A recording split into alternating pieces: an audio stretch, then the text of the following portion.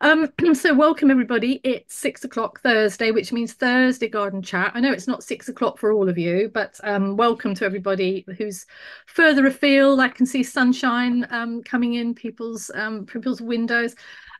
So before we get on to the main event of the evening, just a few things to mention coming up. Obviously, we have already on the website got some live events up for 2024. And remember, we're giving a discount on live events to members as well this year. That's a slight new thing, which is exciting. And then we've got some more live events coming up on the website, or will be coming out in a newsletter at the end of the month, beginning of February, with some really, really exciting stuff that we're working on. And we're really can't wait to tell you all about that. But back to online webinars, 30th of January, we've got Chris Fellhaber from the wonderful Chanticleer Gardens talking about spring. So those of you who need a little bit of excitement and to think ahead to spring, what a lovely place to go. 7th of February, we've got Philip from New Wood Trees in Devon talking about multi-stem trees. Now, New Wood Trees is a lovely nursery just in from the coast near Totnes in Devon, which is a beautiful county, and they specialize in field-grown multi-stem trees. Multi-stem trees have become really, really popular for good reason, really. They're just and shrubs, large shrubs, small trees. So Philip's going to talk about selecting multi-stem and how to care for and manage and prune them. So a really interesting webinar for designers and for gardeners alike, and horticulturalists. I've used that term to really annoy somebody who's doesn't like the term of horticulturalist. Are we mentioning any names? No, I'm not, but he hosts a gardening program. Right, so then bad botany. Now, bad botany is a great term. I've rather stupidly said I'd try and organise some T-shirts for this, which I've got to try and do. Is a wonderful series, of course, of a series of lectures with the amazing Caroline Jackson. If you've never heard Caroline Jackson, then you haven't lived. She's an incredible horticulturalist and very knowledgeable. We've already had one session. We've got two more to go. Now, for those of you who think, oh, I've missed the boat, we've opened the doors again, so you can come back into Bad Botany and see the first session and catch up on the next two. We've called it Bad Botany, slightly tongue-in-cheek, but it's about the botany that you need to know.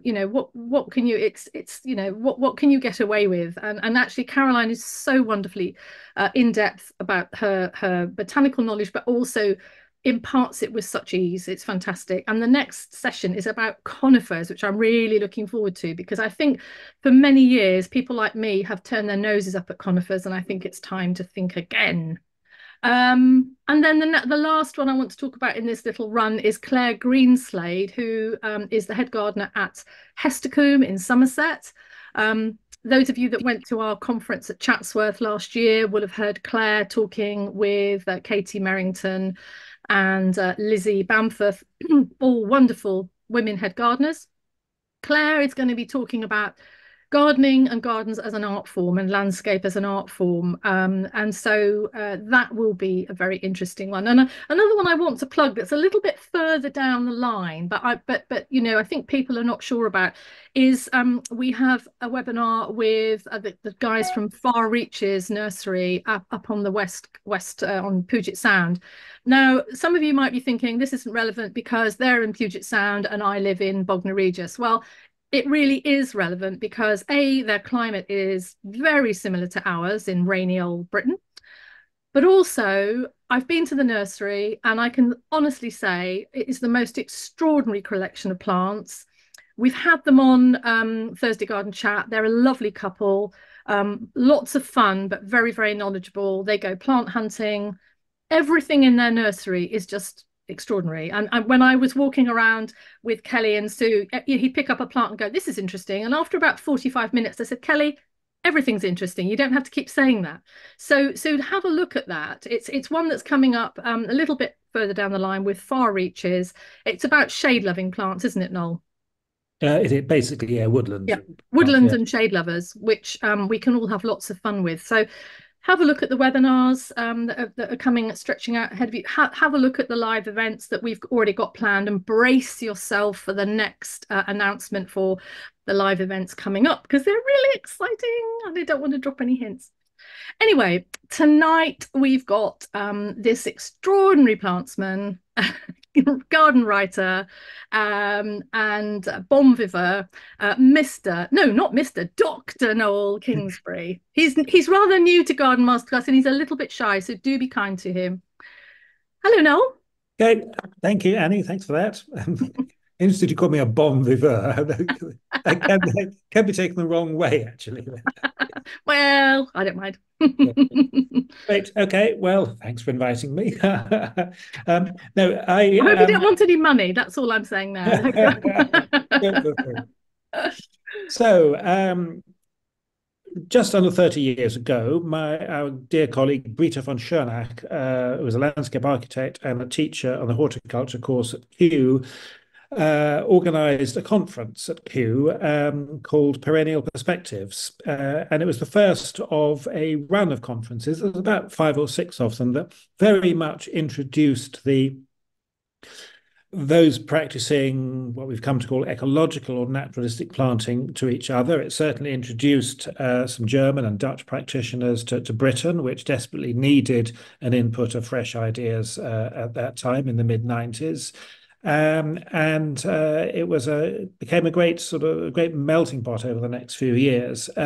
Since then, we've come on a long way. I mean, I think in many ways we've made great strides. So when I was asked to do the keynote presentation at the Dynamic Landscape Conference in Germany last summer, I thought, well, this is a great opportunity to just kind of reflect on what we've done, but more importantly, to actually look forward to what the future agenda should be for ecological planting design. So really that's what this presentation is. The Dynamic Landscape Conference was attached to the Bundesgartenschau, very much organized by Bettina Jaugstetter and Annalena Hahn in conjunction with the German Professional Gardeners Association. Without more ado, I'll go to my keynote and share screen. There it is. And I called it New Nature for a Climate Change future, because for me, and I think for many of us, climate change is going to be really the great issue of the future, and all aspects of human activity will have to adapt to it. Now, I can get the slides to move forward. For some reason, there we are. Many of the images are from this book, Wild, shot by Claire Takash. This book came out in March 2022, and it's fantastic to be able to work with such a great and dedicated photographer. What I want to do is make the case for dynamic, truly ecological planting, address the issue of climate change. I'd like to look a little bit at new professional directions that will make this kind of planting actually work in the future. I'd like to reflect a little on the aesthetics of planting, what we know, what we've learned over the last couple of decades, but also what we need to learn. I'd like us to reorientate some of our thinking perhaps towards looking at a wider range of plant forms, particularly at how we've rather neglected woody plants over the last couple of decades. And stressing that what we need to learn about plants both above, but also, I would stress, below ground. So first of all, climate change. Looking at possible, well, almost certainly now probable impacts, we're going to be looking at a lot of coastal flooding and the salt infiltration of coastal soils, which will result in a lot of migration, but also, crucially, in the loss of a lot of high-quality agricultural land.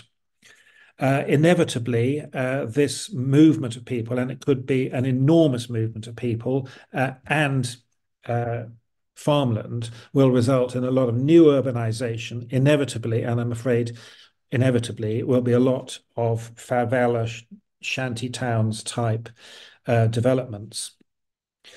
But it is the displacement of agriculture that hasn't attracted nearly enough media attention as perhaps it should have done. The result, I'm afraid, is that there's going to be dramatically less space for nature, that a lot of nature reserves and national parks, areas that at the moment are under some sort of protection, are going to be under huge pressure for agriculture and agricultural intensification. Agriculture has been the greatest destroyer of natural landscapes and natural ecosystems throughout history. If you want to read up more on that, I thoroughly recommend the British ecological writer George Monbiot's latest book, Regenesis, which takes a really very refreshingly radical look at this. So, with less room for nature, I believe that a moral priority for our profession should be creating space for nature in urban areas, seeking to integrate human and biodiversity habitat. And that is perhaps one of the most important things that our planting movement over the last 30 years has been looking at and being able to begin to do successfully. We need to be really focusing on high density planting. So much of the amenity planting or garden planting is actually pretty low density, and basically the higher the density, the better for biodiversity that's going to be. Inevitably, a lot of this new nature in urban areas is going to be about environmental amelioration, sustainable drainage schemes, planting for air quality, shade and heat reduction, all those things, all those environmental services that plants are able to deliver. But crucially, all these developments should take into account the conservation of plant and animal species, because in many cases, species of animal and plant will only survive in the habitats that we create for them. So this is the great moral imperative. It's thinking about, how can we create spaces for nature that integrate and indeed serve our needs in urban and peri-urban environments, but also carry out a conservation function. What I call the curse of Annabelle, planting that serves no biodiversity value whatsoever. Annabelle, I think, is the most egregious example of a particular kind of mass-produced plant that in many ways could more or less be plastic. But first of all, I'd like to sort of drill down a bit on about these definitions. We talk about naturalistic, we talk about ecological planting. I'd like here to sort of really put them at the two ends of a spectrum to sort of really clarify what I mean about planting for ecology. Naturalistic planting is really about a visual appearance that's focused on our expectations, our interests, what we find attractive. But nevertheless an aesthetics that's very much inspired by wild plant communities, which has set it apart from previous planting styles.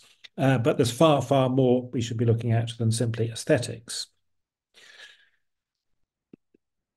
By ecological planting, I mean creating plantings that have the density of natural plant communities, that actually can have ecological process, life and death, and natural regeneration, and room for spontaneous addition of species. And inevitably, that means species that will become part of that community and not overwhelm it.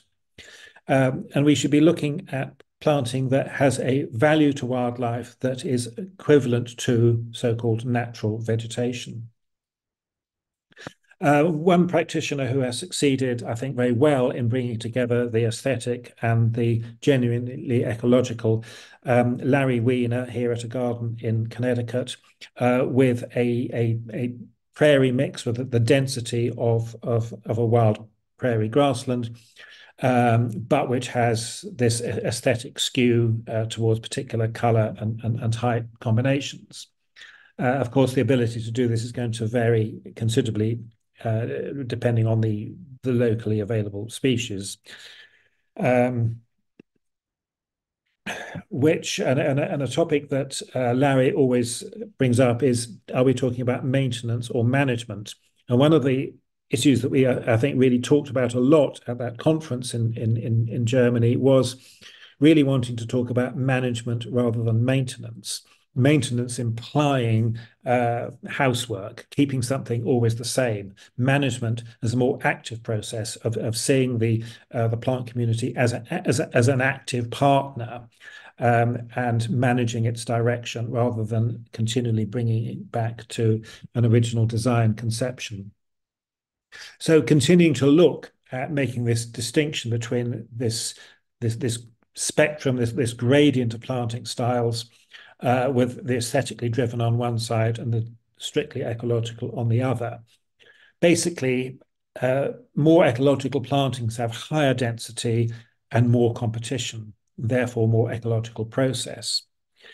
But for many of us, it's that area in the middle where there is a clear design function, where aesthetics have been thought about, but nevertheless, which is genuinely ecological and dynamic. This is the territory that I think a lot of us find the most interesting.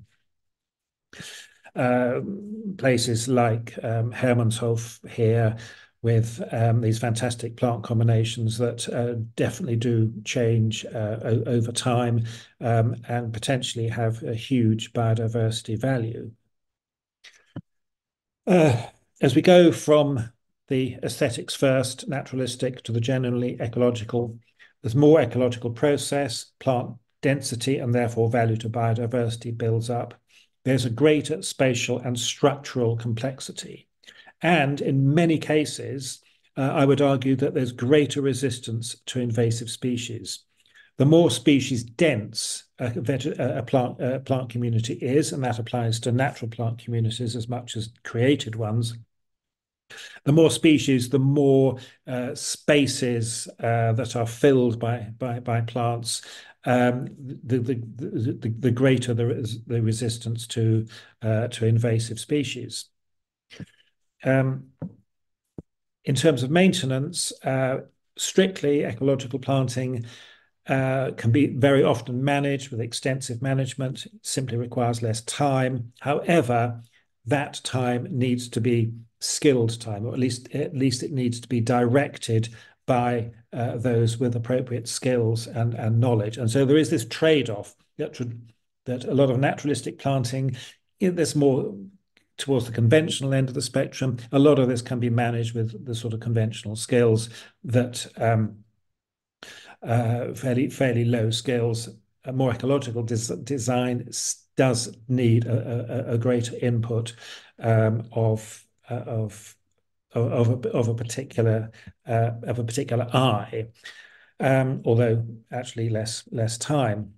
And currently, ecological plantings are very much, in most places, concerned almost overwhelmingly with native species. And those of us in Europe, perhaps unusual in that we, for all sorts of historical reasons, are much more open to using non-native species in genuinely ecological plantings. But I will argue that with climate change and the change in range of many plant species, that is something that we're going to have to look at more critically. I'm indeed arguing that in many cases, because of new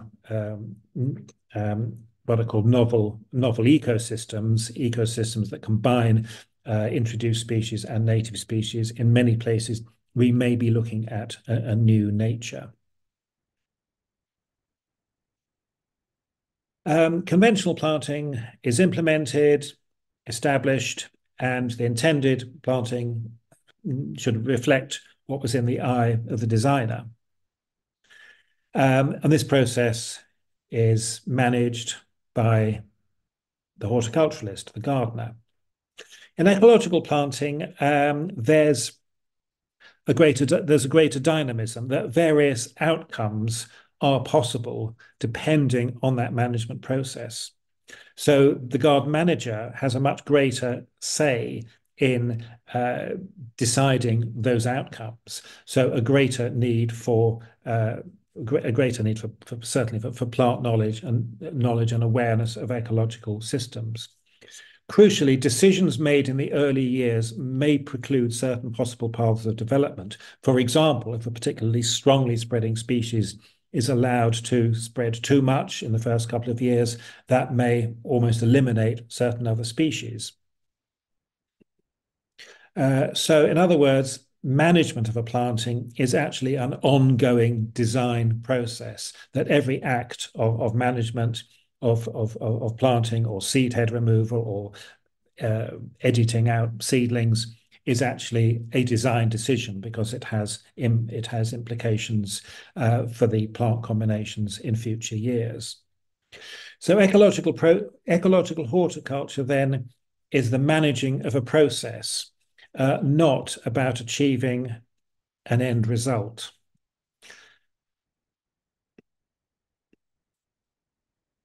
So it's a journey with many possible destinations, or indeed no destination at all. Perhaps we should stop thinking about an end result and actually see continually changing dynamic plantings as for what they are at that particular moment in time. Or maybe the journey is the destination. Sorry if that's all getting a little bit zen, but it's just wanting us all to think differently about what we mean by maintenance and management.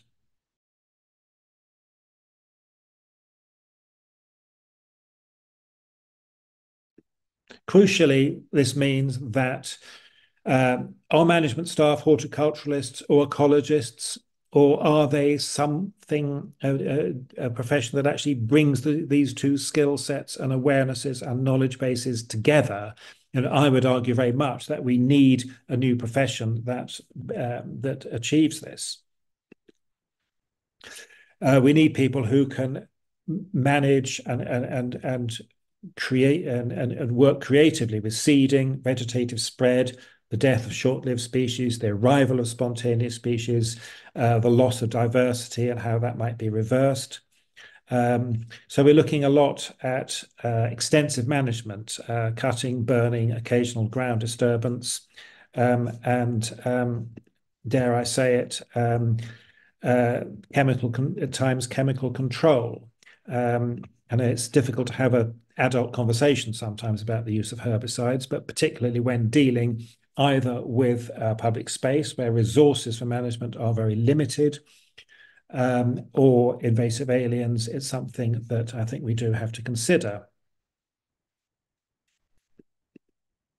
Just to throw in an example of a garden which Annie and I are both extremely fond of, and we've committed quite a lot to filming. Wildside in Devon is an extraordinary example of a very, very aesthetically driven garden, created by a couple, and Keith Wiley is somebody with enormous artistic vision, but where there is an enormous amount of ecological process happening.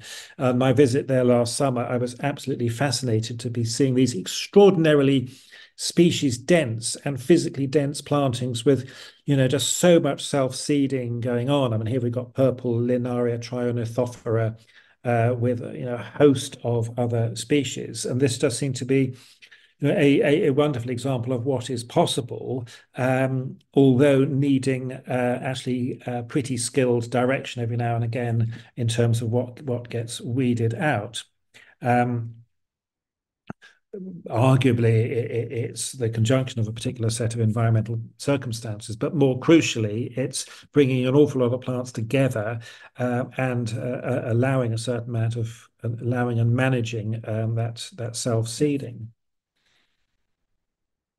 Now, moving on to aesthetics. I mean, here we have to mention Pete Aldolf, whose vision is, I would stress, very, very much an artistic one.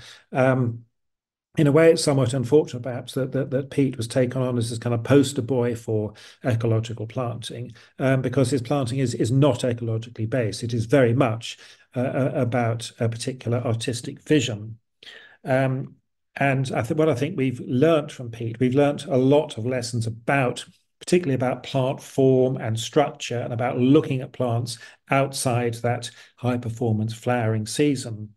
And we've learnt a language from him that I think has been hugely useful, and is a language that can be applied to many different situations, many different environments, many different floras, and many different ways of putting plants together. Not just the Adolf way.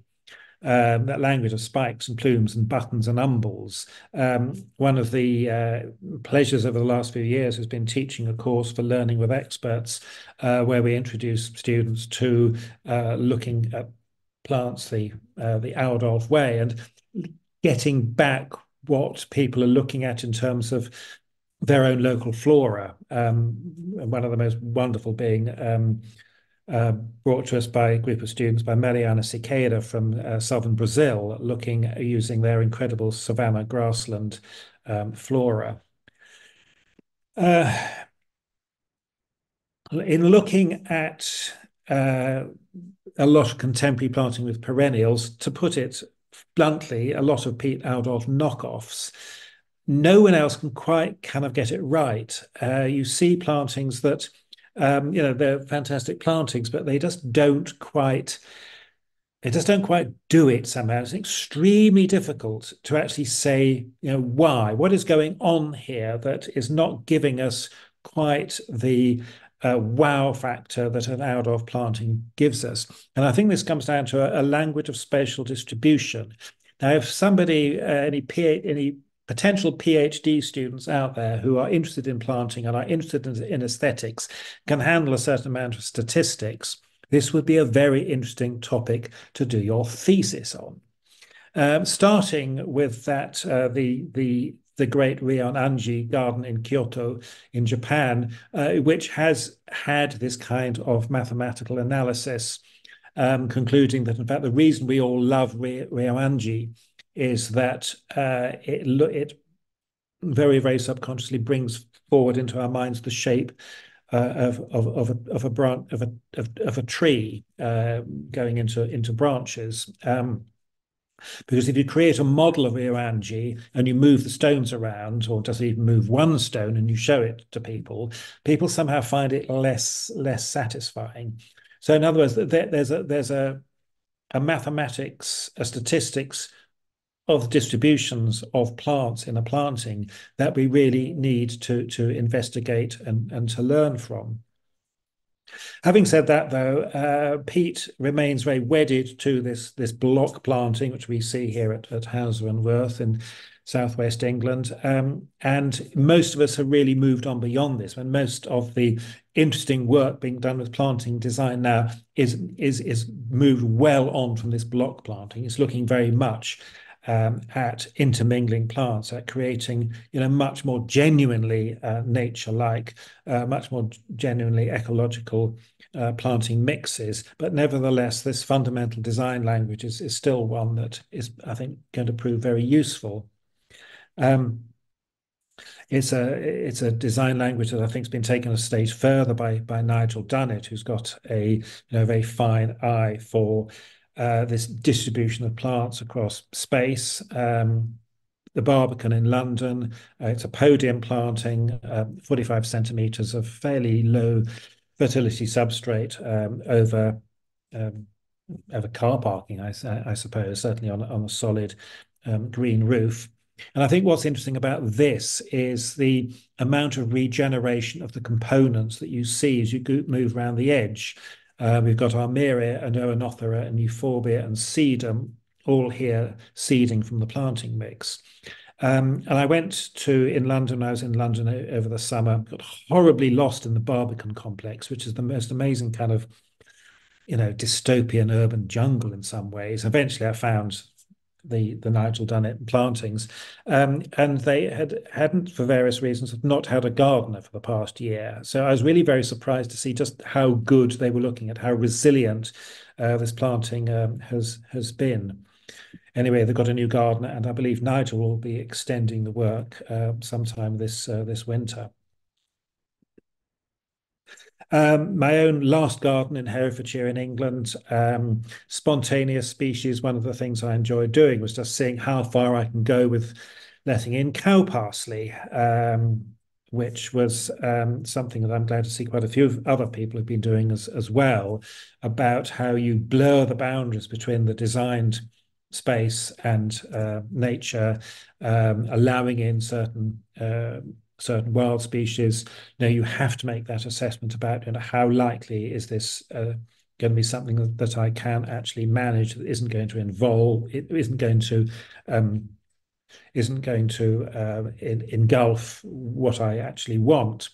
The cow parsley, the Anthriscus sylvestris, as being a pretty short-lived plant with a very physically very narrow profile and effectively summer dormant, is a nice example of something that we can probably be actually pretty secure in, knowing that it can be an addition and not have a deleterious effect. A very dear colleague, Catherine Jansen, in a near neighbour in Herefordshire, was doing something similar. And this was a garden that I was very pleased to put in the book I did with Claire. It's a relatively small garden, incredibly densely planted. Everything has its place, and I suppose it's the confidence of someone who really knows her plants to be able to put things so densely that it really does almost approach that of a wild plant community. That every single ecological niche is filled in the way that so much planting leaves a lot of ecological niches unfilled. And if you look kind of sideways on, this is a good way of appreciating this and just seeing what kind of plant density there is at ground level.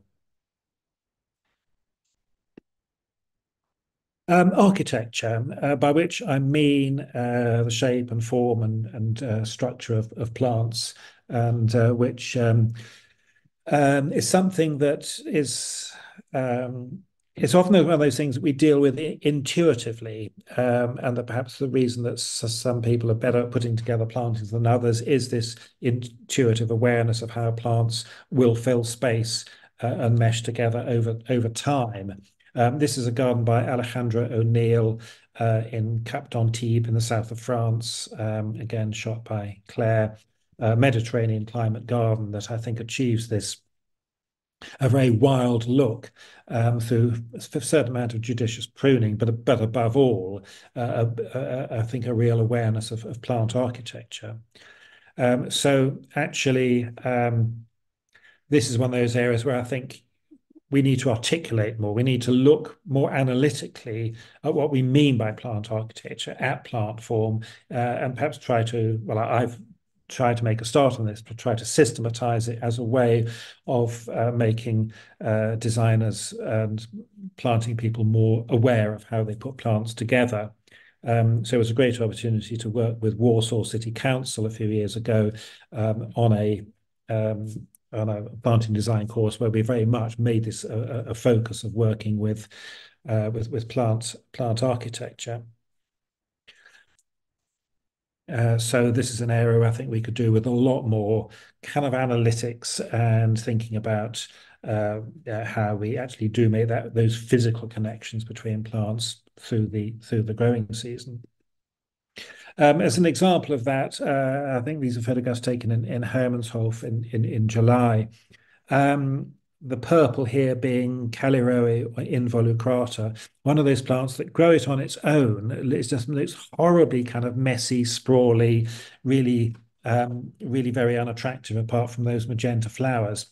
Grow it through something else like Baptisia australis, and it all comes together. There's a lot of plants we grow that if you think about it, in nature, plants are growing so close together, so cheek by jowl. And in horticulture, we have all these spaces between plants. Even in a Piet Oudolf garden, there's a lot of spaces between plants. So intermingling and really understanding that architecture enables us to give in Calliroa involucrata what it needs, which is the support of another plant, and a way of spicing up Baptisia australis after it's finished flowering. Potentilla nepalensis, another messy, sprawly plant that the conventional sources of garden wisdom rather denounce. Give it something nice and solid like Lithum variegatum, then it has support, and this understanding of how plants grow together naturally will create a much better effect. Le Jardin de Berchigrange in Alsace has always been a real favourite, and it was great that Claire was able to get there to photograph for the book. We have done a garden masterclass feature on this. Thanks very much to Joanne Gletley, who handled the filming and translation. It's somewhere I'd very much like to go back there. I think this is a garden where we've got an enormous amount to learn about, well, in this instance, putting together non-natives, mostly North American grassland prairie species, into a West European rough grass meadow. A nice example of a garden that has really taken ecological planting to a real extreme, and those places are very important ones to learn from. Which brings me on to our extraordinary lack of awareness about what goes on underground. We're always digging plants up to move them around, or when we plant out, and if we've been in the nursery business, we'll know a lot about how to divide plants, a lot of that kind of intuitive knowledge. But really, if you actually look through reference books or look online, the number of pictures of root or rhizome systems you can find is absolutely minimal. A real lack of awareness about terms. I mean, even the RHS can't always seem to really agree on what a rhizome is or isn't. Looking through RHS trials reports, remarkably little awareness of, the long-term performance of plants, or which is very often driven by what goes on underground. So I was delighted a few years ago to come across this extraordinary archive of botanical art in Poznan in Poland by a surrealist photographer turned botanical artist, Fortunata Obropalska, who worked with Professor Alexander Łukasiewicz, who I think is the only person who's ever come up with a really coherent, systematic way of understanding perennial growth. And this has been of huge interest to me, and very much part of the online plant directory I'm hoping to launch this spring.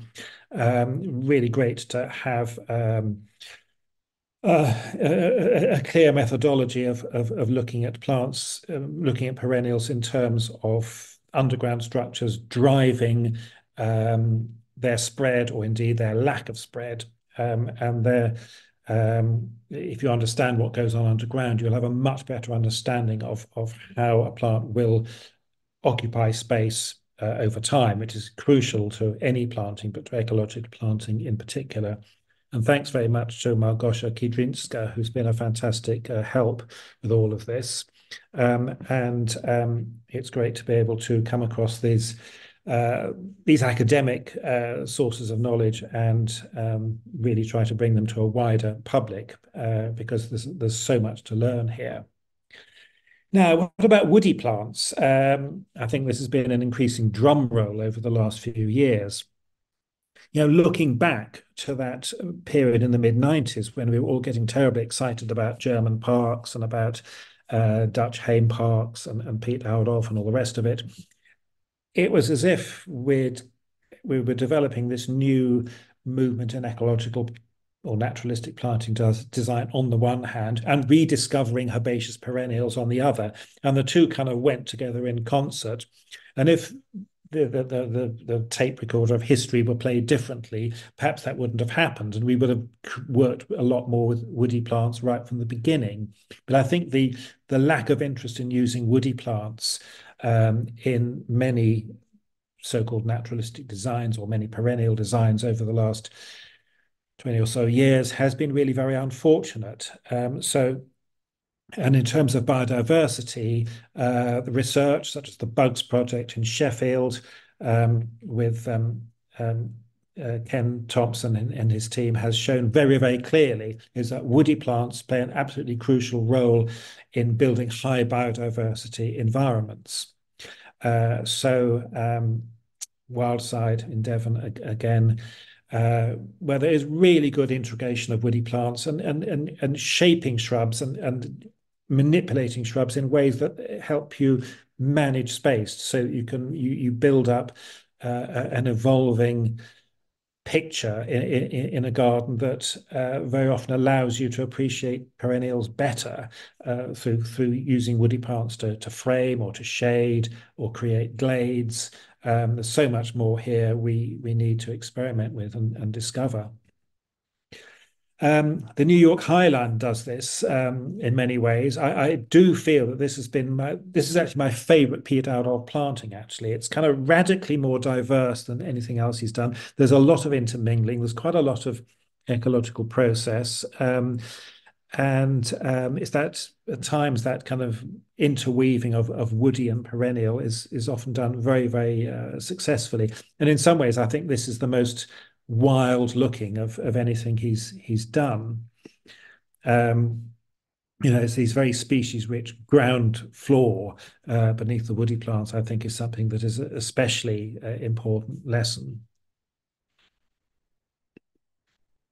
Grey to green in Sheffield, wonderful example of the application on a large scale and within fairly serious financial constraints of what we've been doing.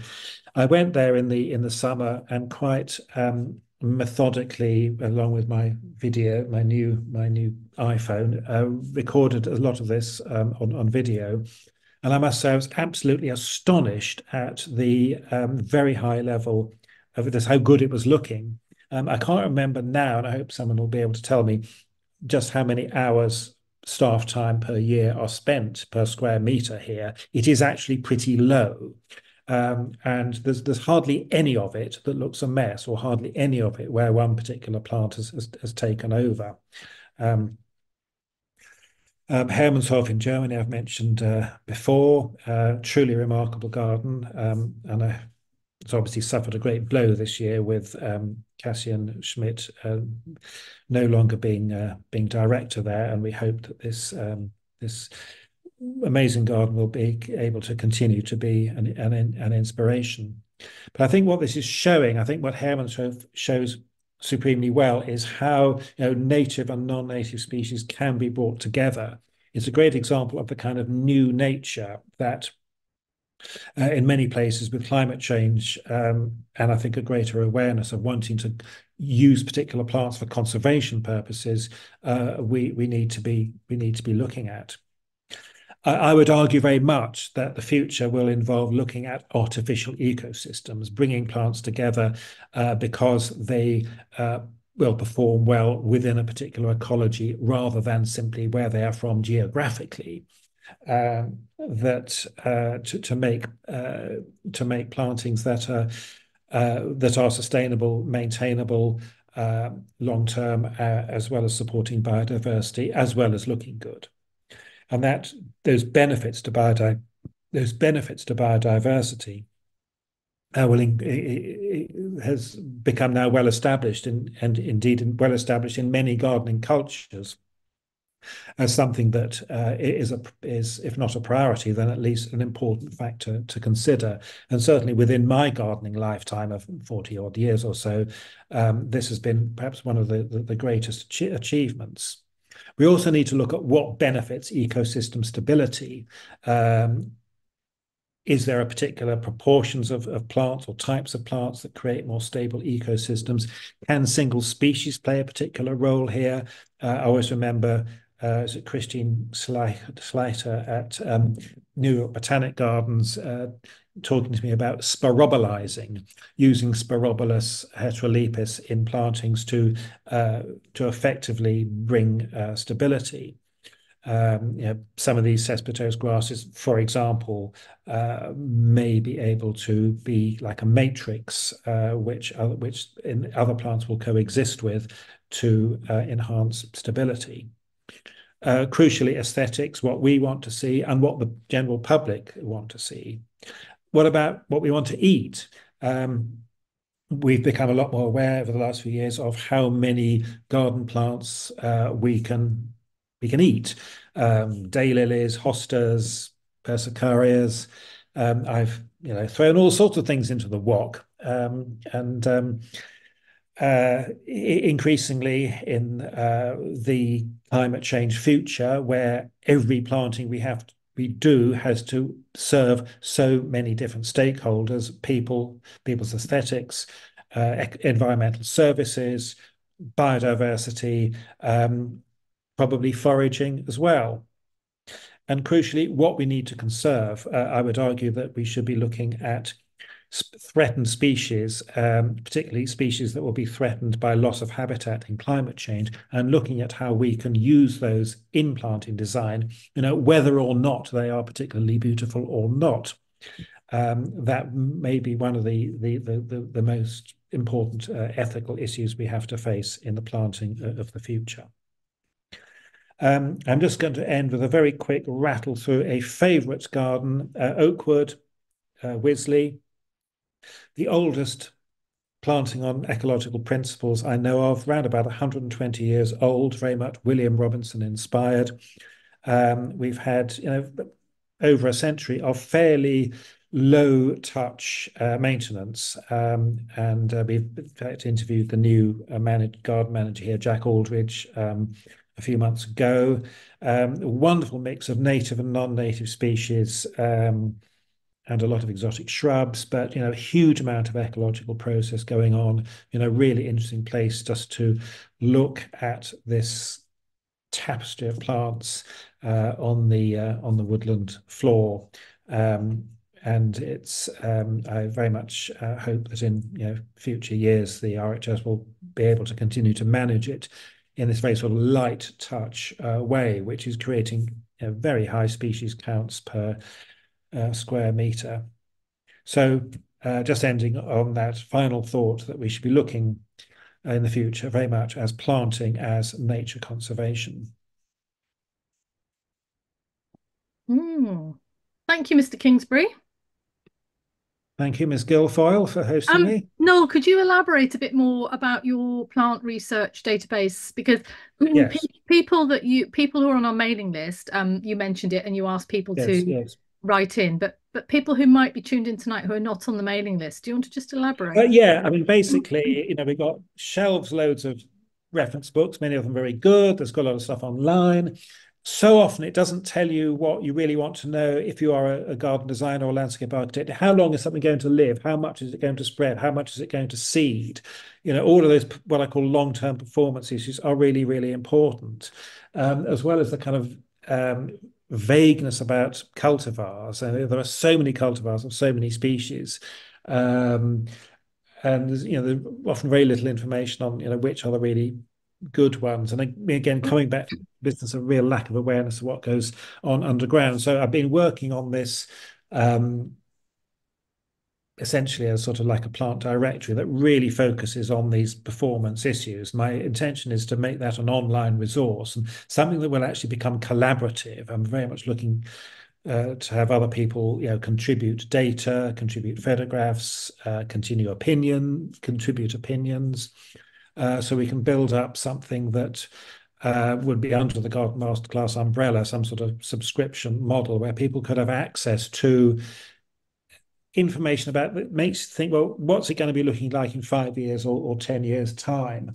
And I mentioned those botanical art in Poland, but today I have had the utter joy of this the daughter of a couple we know here in Portugal who run a small nursery, and this young woman is a self-taught botanical artist, and her work I just think is incredible. Mm. Uh, I invited her over for the day to come and draw some plants from the garden, and just astonished at what she's done.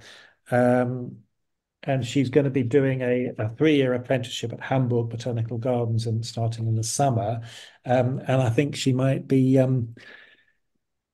well, digging quite a few things up and drawing them. And it's really wonderful to have somebody who can do such wonderful work on those parts of the plants we don't normally see.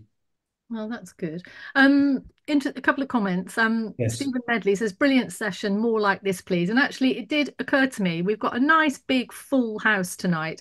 yes. While we've got such a nice big full house, we would love you to suggest both Thursday Garden chat topics, but also webinar topics. I mean, I think this was really a webinar, Noel. I think you've been very generous with all of this.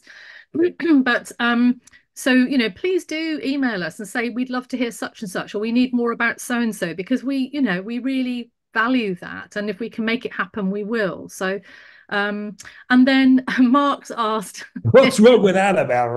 Where don't do get we him started, start? Mark. Where do Don't we get him start? started. Okay. Don't get him started. Oh, Yeah. Noel, and I'm going to buy Noel a nice big hydrangea Annabelle for You his. know, we have one in the garden because Joe likes it.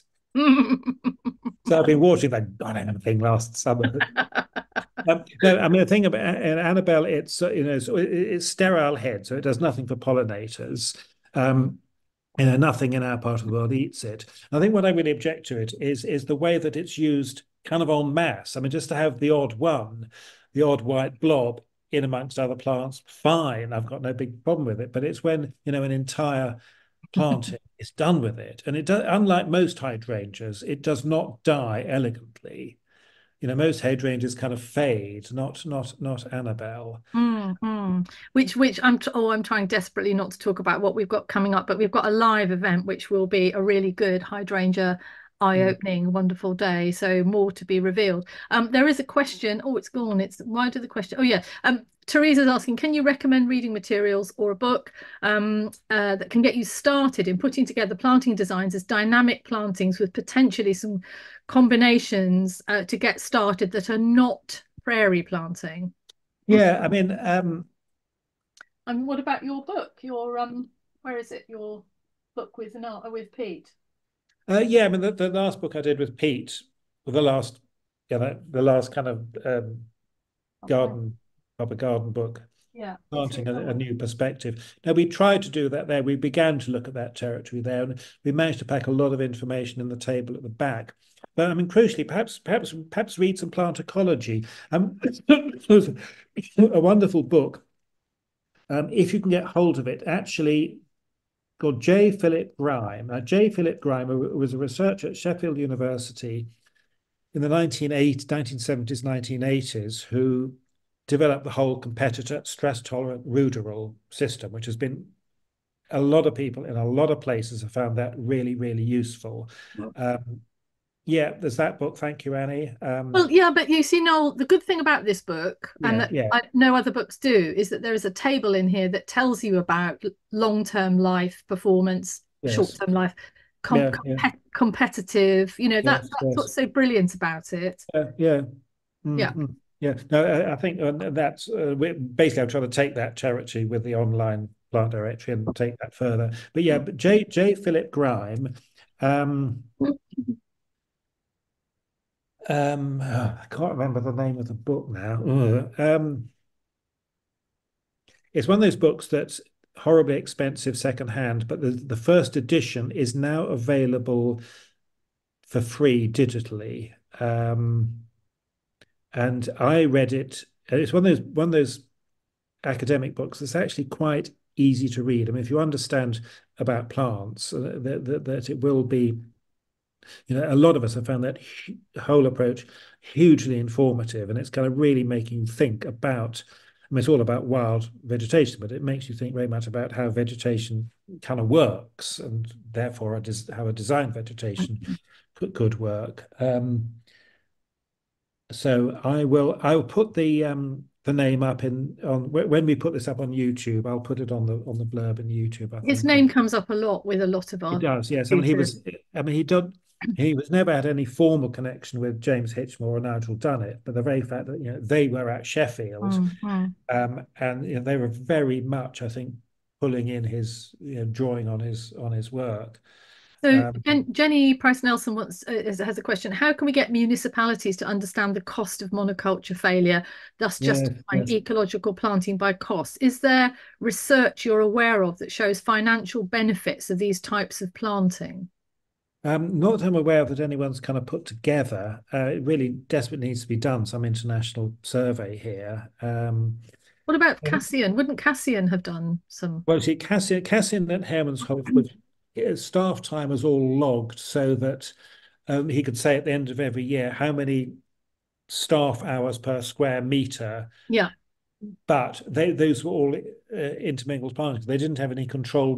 They didn't have any control. They weren't comparing with blocks Okay. of Annabelle or blocks of petunias or Right. whatever other nasties people might. Claire Foster's asking, Noel, what's your view on changing a garden soil or substrate to increase biodiversity, i.e., planting in sand or crushed concrete? Well, I mean, this is a difficult one. I mean, if you've got a perfectly good soil, why would you want to dump a whole load of demolition waste on top of it to create a biodiverse planting? I think that's a very valid question. So we've got clapping from South Carolina there.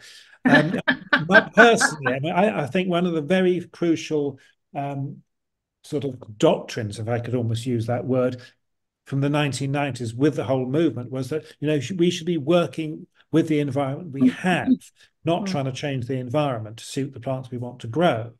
Yeah, that taken board totally that point about low fertility substrates do support higher biodiversity, but then do we good quality soil, good quality fertile soil is something precious, and we should be making the most of that. And that there will be things that grow, and perhaps there will be less diversity, but where it all comes down to the sustainability and desirability of carting large quantities of materials around, and we also have to think about future uses. Mm-hmm.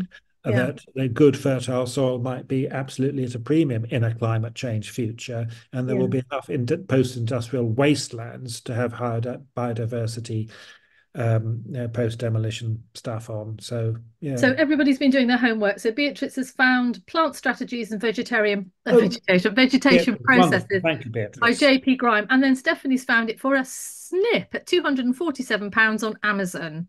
The first edition is definitely available online, and also somebody was telling me the other day that there's various ways of us.